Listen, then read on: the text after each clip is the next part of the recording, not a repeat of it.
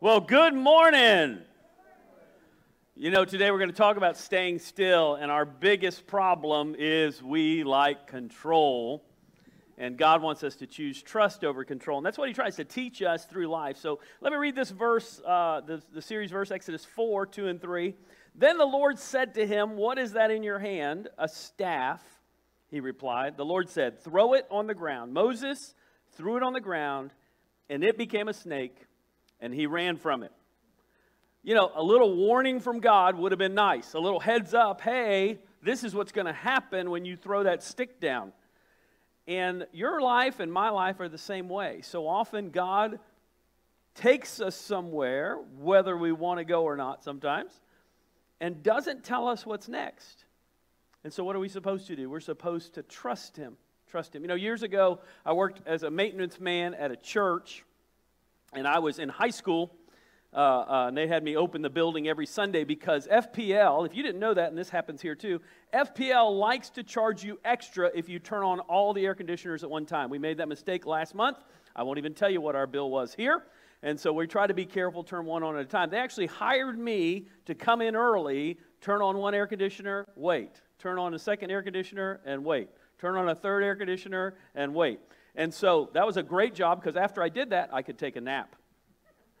But every once in a while, I'd also work with the maintenance guy, and so he was buffing the floors one day, and he said, "I want to teach you how to use a buffer." And first he was just buffing. He'd do one hand like this. And you know what I'm talking about? How many of y'all have seen one of those buffing machines? You seen those? Now, not the kind with the wheels, the kind that just, you know, it's just moving around on the floor. And he said, "Hey, why don't you try it?" And I said, "Okay." Now, you got to realize that maintenance guys have a terrible sense of humor. They would rather you die if it's funny. So I grabbed that handle, and I squeezed that, and I went across the room, and I was thrown into the wall, which he thought was hilarious, and I probably got a concussion. But anyway, and so he said, well, come here, let me show you how to work this thing. And I said, no. He said, get it again. I said, I said, I'm not doing that. And he said, no, I'm going to help you. So he put his hand over here on the side, and he said, now squeeze it. And I squeezed it, and guess what? It didn't move at all. And he said, Eric, the key is about not trying to control the machine. Don't try to think you can force the machine to go here. Let the machine do the work. And if you balanced it just right, you could buff the whole floor with 2 fingers. It's amazing. Wouldn't recommend it, but it's amazing, right? Here's the thing about our lives. Too often, we want to trust God, but the truth is we get frustrated because things don't move fast enough. God doesn't go the direction we want Him to. Something comes into our life that we don't like. We got a doctor that tells us something we don't like. We have a job thing that happens. We have a family thing that happens, and what do? We think we can control it, and so we use whatever we have humanly in our flesh to try to control it. Maybe that's anger. Maybe that's frustration. Maybe that's the Irish favorite way is passive aggressiveness, right? I'm Irish. I don't know if you guys knew that. That's talking about me, right? If you're Italian, you're just aggressive, right? So whatever works, and everybody has their own way. And sometimes we look and we say, well, I know a controlling person. But the truth is, we all at times struggle with control over faith. You know what they call this? This is what kids play on their games all the time. You know what this is called? A controller. A controller. Now, you may look at somebody and go, I know that guy. But the truth is, why is it called a controller? Because they can move and do anything and everything. Now, they sometimes learn the hard way, right? But they learn how to use it. By the way, ours had one button and a stick. It's called Atari. We played Space Invaders or Missile Command all night long, right? And now the kids, they're doing all this stuff. They control everything. So then they get out in the real world, and it doesn't go so well. And we say kids today. But if we're honest, we all struggle with control. And that's what's happening in this verse. In these verses that we're going to read today. Exodus 14, probably the most famous chapter in the Old Testament, the most quoted. My favorite verse in the whole Bible is in Exodus 14. I'll tell you why that is a little bit later. Of course, John 3:16. I love John 3:16 for a different reason. But Exodus 14 is the book that so many people turn Because here's the deal. Listen. We think that control brings peace. We think if I can just get this circumstance or this person to do what I want them to do, then I'll have peace. But real peace is about trusting God. So there's a few things that we need to know. And so today we're going to look at how to have a still heart. Because the way you know if you are being controlling is your heart, one of the first things to leave is your peace. And so today we're going to talk about this idea of how to foster a still heart. And we're going to look at three different things. Number one, recognize fear when complaining. Now, fear doesn't always cause us to complain, but oftentimes our fear causes us to complain because we don't like something. We don't like what somebody did. We don't like how somebody drove near us. We don't like if we're in the passenger seat and we have a bad driver at the wheel. You had that one? You ever say, I'm never driving with this person again? Anybody ever had to say that one? I will not talk about my former secretary, Jan Dillingham, who I will never ride in the car with. Right? You get a great prayer life in those moments. Whole group of us in the car, and I'm like, how are we still alive? Everybody got out of the car, kissed the ground. Thank you, Jesus, right? And fear is a natural response sometimes to not being able to control something painful that's coming, but God can even use that. Listen to where we pick up in Exodus 14, 9 through 12. The Egyptians, all of Pharaoh's horses and chariots, horsemen and troops, pursued the Israelites and overtook them as they camped near the sea, near Pi-haroth and opposite of Baal-zephon. Now, we don't know exactly where this is. There's about 3 possible locations. And here's what's wild. If you look at the verses before this, they were headed a certain way. They were getting out of Dodge. And God said, about face. And so they went and camped by the sea. Now, if you know anything about military strategy, you want to get off the beach. That's the whole goal. That was what D-Day was about. My mom's cousin died in D-Day. She saw him right before he went to D-Day. The whole goal was use whatever you could, get off the beach. And yet God says, hey, you know where I'm going to take you? To the beach. An impossible situation. And then it continues, as Pharaoh approached, the Israelites looked up. You ever look up and realize something's coming at you? A problem's coming at you? A trial's coming at you? A struggle's coming at you? And they were terrified and cried out to the Lord. So they're terrified, and first they cry out to God. That's kind of like us. Like the first thing we do is, God, help me. But then that doesn't seem to work as quick as we want. So 10 seconds later, we do what they did. They said to Moses, was it because there were no graves in Egypt you brought us to the desert to die? By the way, this is typical us. Situation comes at us. We don't like it. And what do? We think the very worst thing that could ever happen. I'm going to die right here, and it's too marshy to even dig a grave. I would have had a better grave back in Egypt where there's sand. I mean, here we are on the edge of the Red Sea, and we're going to not even be able to dig graves for me. I would have been better off to die in Egypt. But then they continue, what have you done to us by bringing us out of Egypt? Didn't we say to you, I love this, they just make something up at this point.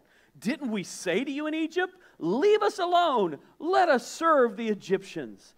It would have been better for us to serve the Egyptians than to die in the desert. So they totally make up a story. Moses, we did not want to come with you. So what's all this packing you did and taking of gold artifacts from your neighbors and heading out, right? We enjoyed being beaten. I mean, it looks so good. And here's the deal. When God begins to move you into a new place, it is very uncomfortable. And if you're not careful, you'll want to go back to the old ways of doing things. You'll think, well, I went the wrong way.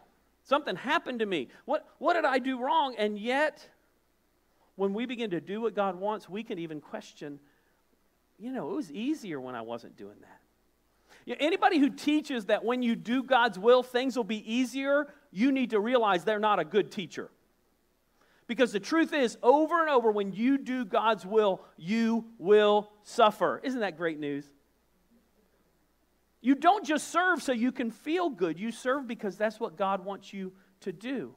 And yet so often, what do? We step out and do what God wants to do, and it's difficult, and we say, gosh, I'm not doing that anymore. I helped one time, and somebody was mean to me. I'm never helping again.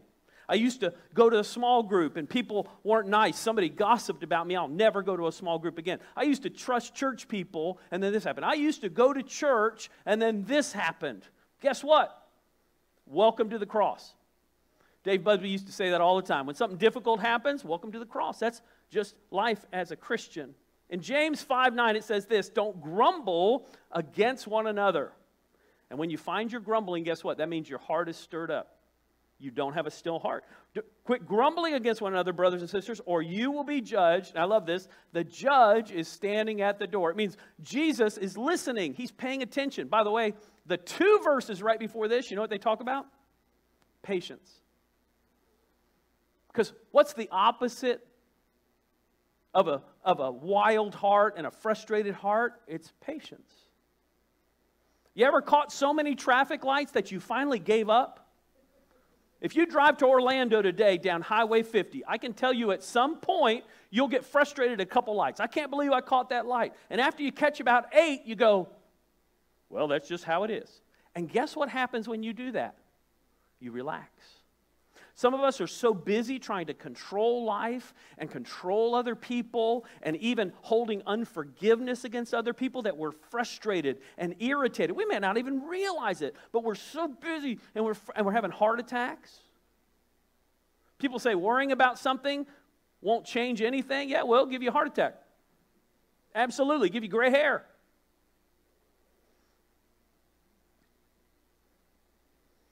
One of the things that I try to do when we help people to rise up in leadership in our church is to give them a little responsibility and see what happens. Why? Because those who are faithful with little will be faithful with much. So you give them a little responsibility, watch what they do. And I can tell you what happens when you begin to step out and do what God wants you to do. Like let's say you bring soup to your neighbor. And you say, I'm going to be nice to him. So you bring soup to your neighbor, God bless him. Hey, just don't forget to give me the bowl back. 2 years later, you're looking through your cabinet for the bowl and you realize, oh, I brought soup to my neighbor. I will never do that again. That's when you know who you did it for. See, when you serve God and you begin to step up and do what He wants you to do, you're going to have opposition, and then you have to choose, what am I going to do when I have opposition? Am I going to listen to God and be still? Or am I going to try to control everything and everyone around me? How dare those people say that or think that about me? By the way, in America, when somebody says they're persecuted, I almost laugh. I've been persecuted in America. Really? What? Somebody was mean to you? There was a whole church wiped out by machine guns a few weeks ago. Did you know that? They wrote me a mean letter. I tried to serve in the nursery and a parent yelled at me. I suffered for Jesus. Right? Why? Because we try to control everything and everyone. And God says, if you're going to do my will, you have to trust me. Even when I take you to somewhere you don't like. When the doctor says something you don't like. When that relative doesn't act the way you want them to. When you have a teenager. I'll just leave it right there. That's all you need. So the first challenge today is this. Listen. Confess the fear that makes you complain. John Calvin said this, seeing that a pilot steers the ship in which we sail, who will never allow us to perish, even in the midst of shipwrecks, there's no reason why our minds should be overwhelmed with fear and overcome with weariness. When you trust God, guess what? Some of you are tired because you're trying to control life. It may be time to sit at the light and let it go. Say, God, you know what? I can't control this situation. I can't control this person. I can't fix what happens. But I trust you. Number 2, give up your control to God. Boy, that's so easy to say. What is this called? Extension cord, right? Power strip. How well is this going to work if I plug something into it right now? Not very well, right? Because I got to take this and I got to plug it into the source of power, correct? Too many people serving in ministry are trying to give of themselves to other people without taking time to plug into the source. If you're going to serve God, you've got to take time to have a quiet time. You've got to sit on your porch with the Bible and let God power you. Otherwise, you'll be working in your flesh, and not only will you have nothing left, the people who you're helping to lead or to encourage will wonder why it's so dry. But when you plug into God's power and you get around other people, guess what? He can use you to bless, encourage, and even help other people come to know Him. The verse continues, verse 13. Moses answered the people, "Do not be afraid, stand firm, and you'll see the deliverance the Lord will bring you today. And the Egyptians you see today, you will never see again." And then my favorite verse in the Bible, "The Lord will fight for you. You need only to get really busy." The Lord will fight for you. You need to only build a bridge. The Lord will fight for you. You need to defend your reputation. The Lord will fight for you. You ready? You need only be still. In the Hebrew, this word means be still, means be quiet, and it's not a very nice word for be quiet. It's that word that my mama won't let me say, right? And so he says, hey, quit talking and start listening. Quit doing so much and take time to get still. Listen, too many of us are trying to do God's will without plugging into God. And when we do that, we are not an example of Christ to other people. But when you plug into Him, when you take time to pray for others, when you take time to allow His peace to fill you, when you read His Word and you allow His Word to change you, then you're able to walk in power, but only when you're still. In Hebrews 4:14 it says this, "Therefore, since we have a great high priest who's ascended into heaven, Jesus the Son of God, let us hold firmly to the faith we profess." This verse says that He is our high priest. You don't have to come to, I'm glad for you to come and have me pray for you, but the truth is Jesus is your high priest. So if you want to go to God, you just talk to Jesus. And guess what? When you pray and when I pray, God doesn't say, "Oh, Eric's on the line, pay attention." When you pray, you have just as much power as I have when you pray. Why? Because it's Jesus who is the high priest, not your pastor. Now, like I said, I'm glad to pray for you. The Bible encourages us as pastors to pray for you, to anoint some of you with oil, all that kind of stuff. But the truth is, Jesus is the high priest. So when's the last time you took your problems to Him and laid those at His feet? Now, let me tell you what I do all the time. I say, "God, I'm struggling with this." Let's just say it's a person. "God, I'm struggling with this person. It's really bothering me. And God, I'm just going to lay it at your feet. So, Father, thank you so much for taking care of that. And God, you know what? I'm just worried about this person. And I'm just frustrated about it." And I pick it back up and I carry it around all. You ever do that one? I remember Johnny Lord talking about how she prayed for burdens. And she said she would, and sometimes she would do it physically. She would say, "God, would you take my burden?" And then she would turn her hands over as a representation of, "I can't hold on to that anymore." Is there anything you're trying to hold on to that is wearing you out? Confess any area of control and release it to God. See, the Bible says if you're listening to God, Galatians 5:22 says what that's going to look like. So when people say to me, "What does God sound like?" Well, it always lines up with His Word, and it always lines up with the fruits of the Spirit, Galatians 5:22. Are you being led in love, in joy, in peace, patience? Oh, I don't like that one. Kindness, goodness, faithfulness, gentleness, self-control. Is God leading you in those ways? As you trust Him, that's what He'll do. Number 3, God provides as we move forward. Remember, we like control, but God often will take your control away. All of a sudden, your controller's out of batteries. Somebody does something and you're thinking, "How do I fix that?" And all you can think is, "How do I fix that? How do I fix it?" Hey, wouldn't it be awesome if our first response to a thing we don't like is to pray instead of gritting our teeth?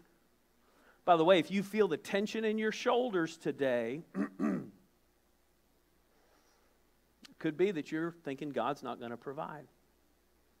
You know, the main way that we give control to God is by trusting Him to save us. And last night, one of our ladies who I talked to 2 weeks ago came to me and said, Eric, I just want you to know, I gave my life to Christ this last week, and I'd love to pray with you just to kind of make it final. I know a prayer doesn't save me, but I just want to pray with you, and I'm going to get baptized in April. And so, Eric, I just want to know that I've released, and what she's saying is, I've released my control to Him. Isn't that awesome? That's good news. You can clap. That's all right. So here's the deal. Listen, as we're seeing more and more people, I think we've got 8 or 10 people waiting to be baptized. We've got people joining our church. As those things happen, what are people doing? They're saying, God, I want to take the next step with you. What's God's next step in your life? So after they got still, here's what happens next. Then the Lord said to Moses, why are you crying out to me? Don't you love that? God looks at him like, what are you crying about? And if I was Moses, I'd be like, did you not notice, all of Pharaoh's armies and chariots, and those chariots had little razors on the side? That doesn't sound fun, does it? Right? Did you not notice all that? That's why I'm crying out to you. But listen to what God says. Tell the Israelites, move on. By the way, some of you need to do that. Some of you, what's bothering you today has nothing to do with what's happening now. You are letting yesterday, you are letting last year, you are letting something that happened years ago keep you from what God wants you to do next. It's time to move on. It's time to move on. Raise your staff and stretch out your hand over the sea to divide the water so the Israelites can go through the sea on dry ground. Time out. I just want to throw this out there because you're going to hear it. Some people say, well, they wrote that down wrong. It wasn't the Red Sea. It was the Reed Sea. And every once in a while, the Reed Sea, the wind blows and it dries it out. So this wasn't a miracle. It was just blah, blah, blah, blah, blah. Well, then the miracle is that when Pharaoh's army came through and the water came and killed all of them, it was amazing how they could die in a puddle. So either way, don't worry about where it is. Just say, God does a miracle when He wants to do a miracle, and be okay with that. Little land yap extra for you there. Then Moses stretched out his hand over the sea, and all that night the Lord drove the sea back with a strong east wind and turned it into dry land. The waters were divided. The Israelites went through the sea, I love this, on dry ground, with a wall of water on their right and on their left. That'd be one kind of wind, wouldn't it, to have water on both sides? Let me ask you this question. Where do you need to move forward? Maybe it's baptism for you. Maybe it's salvation for you. Maybe you've never given your life to Christ. Maybe it's beginning to say, God, how do you want me to step out? Maybe there's somebody that you know you need to call. Maybe there's somebody you know you need to check on. Begin to pray, God, would you show me what area I need to move on? And by the way, when you move on, that doesn't mean it's easy. Change is hard. We don't like change. We like everything to be the same. I'm really hopeful in the next month or two that we can reduce all this mask mess. But let me tell you an answer. I don't know. I don't know the future yet. Do you? So we think that's what we're going to do. That's what we're moving towards. That's where we want to be. But hey, guess what? I'm allowing God to make changes. What do? I just take the next step. Okay, God, this is what we're going to do this week. Okay, God, this is what you want me to do. What is it in your life God wants you to do? I love this. 2 Peter 1. Grace and peace be yours in abundance. Do you have that? Grace and peace in abundance? Through the knowledge of God and Jesus our Lord. His divine power has given us a couple of things we need. No, everything we need for a godly life through our knowledge of Him. How do we have knowledge of Him? Through His Word. Through the Bible. We spend time in the Bible. We learn about Jesus. Our knowledge of Him, who called us by His own glory and goodness. He wants to give you everything you need. Here's your final challenge. Ask God to help you move forward in His Spirit.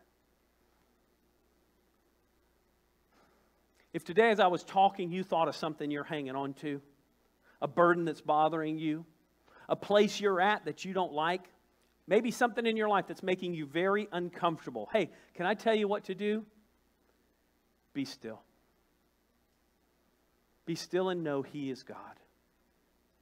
Be still and let Him fight for you and quit trying to fight for your rights, your control, and yourself. And say, God, you show me what to do. And when God wants you to step up and fight, you step up and fight. And when God wants you to move forward and cross the river, you move forward and cross the river. But so often, God brings us somewhere where we can't do a thing about anything. So during those times, the Lord will fight for you. You just have to get still. My prayer for you is that you'd get still every day. You spend some time in the Bible every day, whether it's using a resource like Daily Bread or you just read through the Bible, whatever you want to do. But you spend time every day getting still and allowing God to speak to your heart. Praying for your friends, praying for your neighbors, praying for your family, and getting still as you do it. God, here's my child. Here's my friend. Lord, I lift them up. Lord, here's my burden. Lord, here's my hurt. And just give it to Him. And as you do that, guess what? The peace that passes all understanding will guard your hearts and minds in Christ Jesus. We think control brings peace, but it's trust that brings peace. Do you need to trust Him today? If you're here today or you're watching online and you've never given your life to Jesus Christ, you can do that today. The Bible says that Jesus came and died for our sins. Why? Because we're all sinners and we need forgiveness. And the only way that could be paid for was through a sacrifice. And Jesus gave everything for us. And the Bible says if you trust Him, if you surrender your life to Him, knowing that He died on a cross and rose again, that salvation comes to you for eternity. If you need to do that today, I'd love to talk to you after the service about what that means. Maybe you're watching online. You can send me a note or an email. I'd also tell you, if you've never been baptized as an act of faith, take that next step.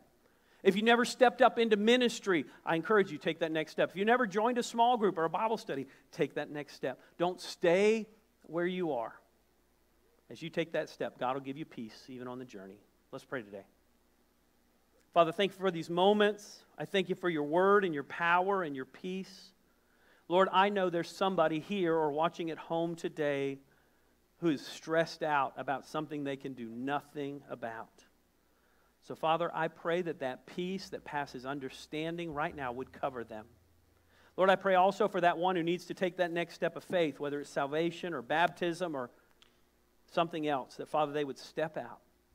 Maybe it's forgiveness that they need to give. I pray that they could step out and walk in that by faith. Lord, we trust you today. Thank you for moving our church forward day after day. Father, as folks come this Easter season, I pray you would draw people home, not to us, but to you, that we could be a part of that. In Jesus' name, amen.